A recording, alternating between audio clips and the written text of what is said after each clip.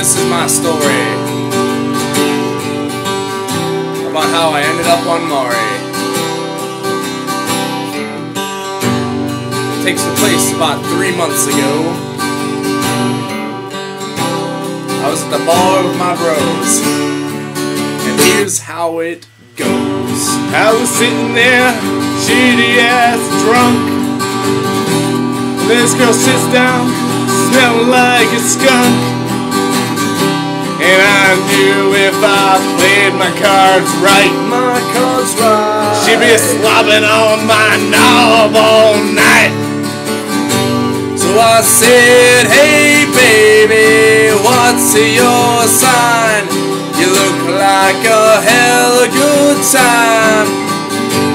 She looks up from a drink and she gave me a wink. Double penetration is all I could think. This girl weighed in at 350.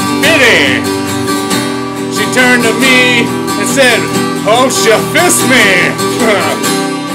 She served us up like a side of beef. Oh, with beef. When we're done, she let out a thunderous queef. I said, hey baby, what's your sign? You look like a hell of a good time. She looked up from a drink and she gave me a wink. Double penetration is all I could think. We got the call 2 months later. One of us had impregnated her. To the Morris show to be his guest, to confess her story and take a DNA test. Yeah. You're not a father. We waited to hear. The test confirmed that we were in the clear. Yeah. Lesson learned, I'll tell you, my friend. Beer goggles will get you in the end.